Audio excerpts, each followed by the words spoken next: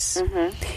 But the other is, that's when you consider that the average home has tens of thousands of items. Sure. That one item a day, right, is going to put a small dent in. It's not going to put much of a dent in it either. And I will tell you, this is something very interesting about Clutterers Anonymous to me, is that I was with a client of mine who did go to a Clutterers Anonymous conference. Mm-hmm. And what baffled me was that she came home with a set of CDs. Yeah. And all kinds of paperwork. Mm-hmm. So they were kind of helping to perpetuate the cluttering and the hoarding. That was a little peculiar to me. Right. Well, if I would say that if these CDs were specific to decluttering, and they were, yeah. So you see, this is when you said earlier about difficult to discern. Mm-hmm. One of the definitions of abstinence is acquire no new clutter. Right. Okay? Right. And then you have to therefore ask yourself the question, when you're purchasing something, is this clutter or not? And it's not clutter if it has a particular use, you have a place for it, and it will be used or given away if you purchase it for someone. And you can store it for the next season or so. Right. But so that's important, because many of my clients will tell me they don't know the difference between needs and wants. Do I really need this? Do I want it? Right. And right. I tell them that they have a right to their wants. And okay. that we are entitled to just have things because we want them, because they're interesting, they're fun, they right. make us feel good. Right. However, the proviso is, do we have a place for them? Right? Do we have room right. for them? Right. Will we know where they are? If it's aesthetic, if it's something of beauty, right. as you said earlier, right. will it be displayed? Right. Right. Right. And if it's something of usefulness, will it be used? Right. And yeah. Yeah, and many times they'll say, yes, I will use this at some point in the future. Right. And when I push my clients on that point, I say, well, at what point in the future? And they get very defensive, which is understandable. Right. And I'm encouraging them to really think, well, am I going to use this in 6 months, a year, 20 years? Yeah. They need to think about that. Right. And it's not an easy thing, because you are, in some ways, attacking how they live their lives. Right. Right. It's all a very, very, I'm walking a tightrope. Yes. In that regard. Yes. And it does happen that my clients, after a couple weeks or whatever, say, I can't work with you. Mm-hmm. I'll say, okay. Yeah. And either they're just not at the point where they're ready, or it becomes too overwhelming for them.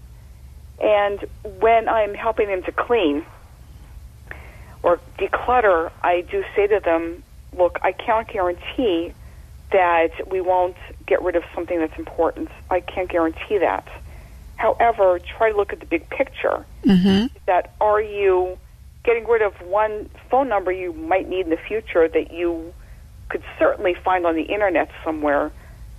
Are you taking that over having a clean house that's going to bring other mm-hmm. wonderful things into your life? Mm-hmm. Mm-hmm.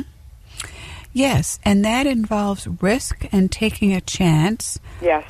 And the way I put it to my clients is that, for me myself, why did I specialize in this field? Because I've had this inkling myself. I'm not a minimalist. I'll never be a minimalist. Right. I love the cozy kind of home, and Right. I think of cluttering like as a adult equivalent of swaddling. I love that. Yeah. Yeah. Of being swaddled and of feeling safe, as you said, a cocoon, a refuge. Right. Exactly. There was we were talking about it, and it's a very safe place, and most of us have this to a degree. Mm-hmm. It's exactly to a degree. Right. I'm not an ascetic at all. My mother is. Mm-hmm. My mother lives with very little. Mm-hmm. She is the exception. Mm-hmm. But we all have items in our homes that we feel an emotional attachment to. Yes. And clutterers and hoarders take it to an extreme. Mm-hmm. Right. They anthropomorphize things. Mm-hmm. Now, I will tell you, I have a collection of stuffed animals that I have completely anthropomorphized. Mm-hmm. They have names, they have personalities, they talk. Mm-hmm. Mm-hmm. Mm-hmm. The difference is that I can navigate the rooms of my apartment. My living room is used as a living room. My dining room is used as a dining room. My bedroom is used as a bedroom. Mm-hmm. It's not used as a place for my stuff.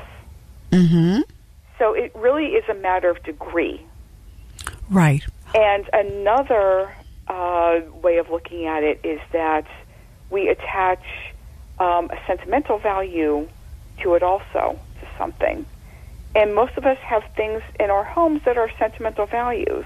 Mm-hmm. A vase that our grandmother owned, Mm-hmm. or anything like that.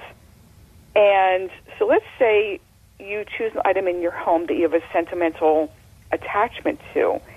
If somebody you were living with just was so tired of it and hated it and couldn't live with it anymore, got rid of it, you would feel attacked. Yes. And with hoarders and clutterers, they take that to an extreme. Right. And the word anthropomorphized comes from the word anthropology. In other words, we humanize these objects. Exactly. So that it's almost as if you're cutting off an arm or a leg, a limb. Absolutely. I'm an amputee. I'm losing a limb. Absolutely. If I have to get rid of this. Absolutely. Yes. And I'm giving these things a good home. Right. I am their steward. Right. These things will not have a good home if I don't have a home for it. Right. Yes, and I agree with you that clutterers have many things in common, and if you look at the profile of the clutterer, you talked about creativity before, right? And they are very caring, and they are very respectful, and they do like to conserve, and they do like possibilities and to refunction things. Yes. And if this is on this planet and somebody made it and it has a use, and if I can't use it, and this is what I say to my clients, well, other people might be able to use it as well. Yes. And, for instance, you talked about clothing earlier, that clothing and paper are the two items that people tend to clutter the most. Sure. And, yes, so you can look at clothing as in three basic categories. We have our friends, we have our acquaintances, and we have our strangers. Oh, I love that. Yeah. I'm going to use that. Oh, good. I love that. Yes. So I would, give a stranger to someone else, because that stranger to you could be a friend to someone else. Oh, I love that analogy. Yeah. Good. And I have actually even let go of some of my acquaintances. When I something I wear once in a blue moon, right. Because I say to myself, I wear this once in a blue moon. Right. It is perfectly fine, and I'm sure someone could get really a lot of use out of it. It's true. And then there's also the 80-20 rule. Oh, yeah. 80% of what you wear comes from 20% of your wardrobe. That's right. And I have a client now, a hoarder, and what's interesting, we were talking about some of the characteristics, is that they also have difficulties making decisions. Oh, yes. Very much. There are great difficulties. And I noticed in working with her, whenever I go over, she wears the same top every time. Mm-hmm. So it was informational to me. Mm-hmm. It wasn't judgmental. Right. It was informational. I thought to myself, okay, decision-making is one of her blind spots. Mm-hmm. Mm-hmm. So when you have difficulty making decisions, you tend to make the same ones over and over again. Well, I don't know if I should wear the red top or the blue top, so I'll wear the green top again. Mm-hmm. So I just can't decide. Right. So indecisiveness is definitely on the profile. Yes. And one can describe clutter as just piles of indecisions. That's a great way of putting it. Yeah. And there's so much fear. Right. There's a great deal of fear. I might need this. Right. I might need this at some point. Right. And there's so much out there on the internet that you can find immediately. Right. And they only see what they have, and and then the dichotomy is out of sight, out of mind. So people, in clearing out, we will find often money, mm-hmm. Things that they have been looking for many years, mm-hmm. and there it is, right? There it is. Oh, I've been looking for that. Yes. And my feeling is, well, if you haven't needed it in 5 years, you're not going to. But that's not how they think. Right. I rediscovered this, so now I can use it again. Now I reclaim it. Exactly. I'll use it at some point. I might need it. Yes. It's the possibilities.